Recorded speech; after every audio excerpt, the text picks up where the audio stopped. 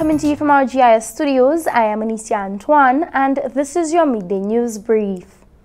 The OECS Commission donated face shields to the Dame Paulette Louise Primary and the Carmen Rennie Memorial Schools to support their transition to the new COVID-19 safety preparations for the 2020-2021 academic year.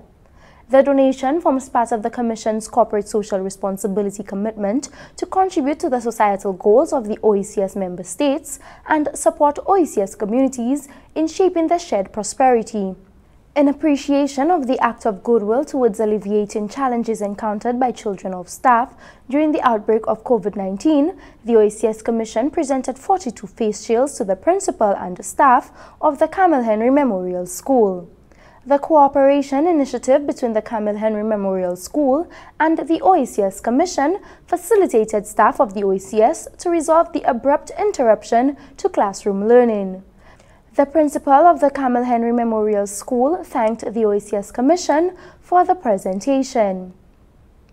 A film series has begun airing this month to educate the public on climate change and biodiversity. The Department of Sustainable Development embarked on this production to convey how the National Environmental Information System can be harnessed for developing scenarios in St. Lucia's future and planning for such eventualities. This web-based platform provides reports on the state of the island's environment and updates on the implementation of multilateral environmental agreements that the country is signed onto. The film series, titled St. Lucia Into the Future, will be aired over 3 seasons, each themed climate change, land degradation, and biodiversity. The films present a baseline for environmental scenarios in St. Lucia, which can be revisited, revised, and used to inform strategic planning. Project Manager Daniel Gordon encourages the public to visit the NEIS site at neis.govt.lc and follow the film series airing weekly.